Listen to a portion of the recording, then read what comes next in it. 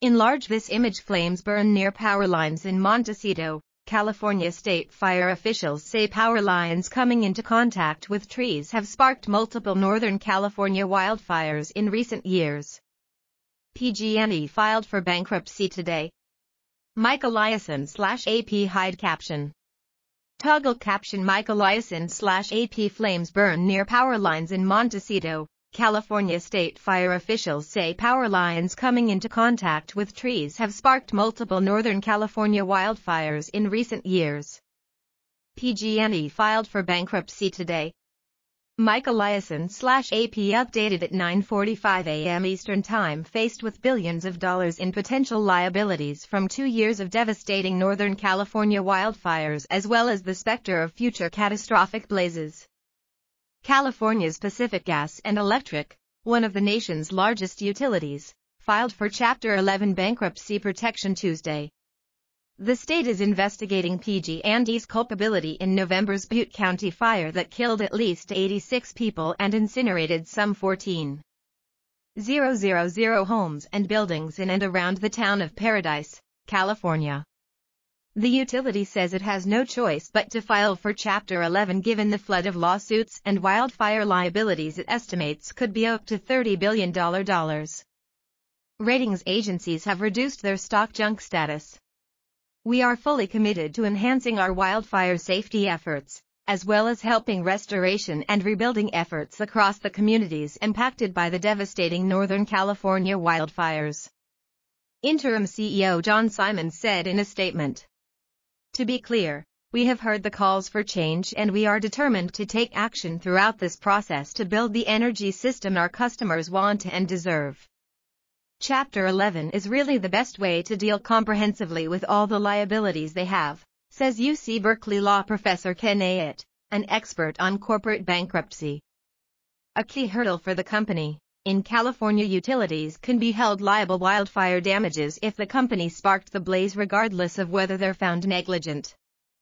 PG&E got a rare bit of good news last week when the state's fire agency said in a report that it does not think the company's equipment started a massive 2017 fire in wine country which killed 22 people and did an estimated $10 billion in damage. But that report is not the final word. And company still faces scores of lawsuits from other fires that year. In addition, the state is still investigating whether PG&E is liable for 2018's Camp Fire, the deadliest and most destructive blaze in state history. Ayat says the utility has to show Wall Street the damages will come to an end through bankruptcy. It's really the only way for putting some kind of cap on the liabilities that come from these fires. It's going to continue to hang over their heads until they address it. So I think Chapter 11 makes a lot of sense here. But to many fire victims, it doesn't make sense. When PG&E says, "Oh, safety is our most important priority." No, it's not. Their only priority is profits and more profits, says attorney Mike Danko, one of the many lawyers representing wildfire victims suing PG&E. Danko sees bankruptcy as a PG&E maneuver to get around paying for what he calls the company's long history of negligence and ineptitude, a history that Danko believes shows PG&E is too big and too poorly managed to survive bankruptcy as is. Why do we have a for-profit company running a utility? You have to ask whether that model even works, he says. Meantime, Danko's clients are asking questions whether they'll get paid what they'd hoped if PG&E is found to liable for starting the fire that destroyed their homes. Bankruptcy expert Ayat says given the pecking order of bankruptcy, fire survivors have reason to worry. The bankruptcy process says everyone gets paid fairly in accordance with their priority. But if you're an unsecured creditor like a fire damage victim, it may mean that what comes out of the bankruptcy process may not mean 100 cents on the dollar in terms of full recovery.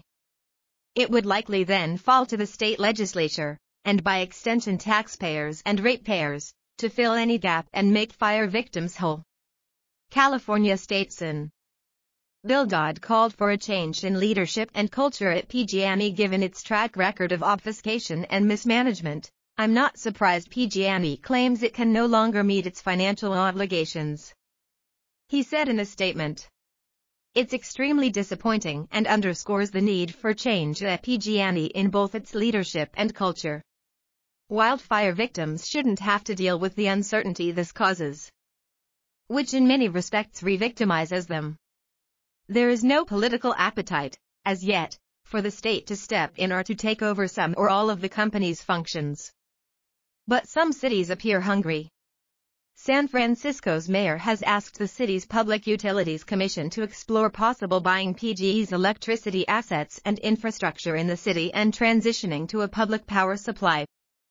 NPR first reported that PG&E has detailed plans underway to sell of its natural gas arm and potentially key real estate assets and use the proceeds to set up a wildfire compensation fund. Whether those plans move forward will now be up to a federal bankruptcy judge. The advocacy group the Utility Reform Network voiced concern that ratepayers will be forced to pick up some of the costs of the company's reorganization. The message to customers is really bad here. It's that we're more concerned with our shareholders than we are with our customers, said Turn's Mindy Spratt.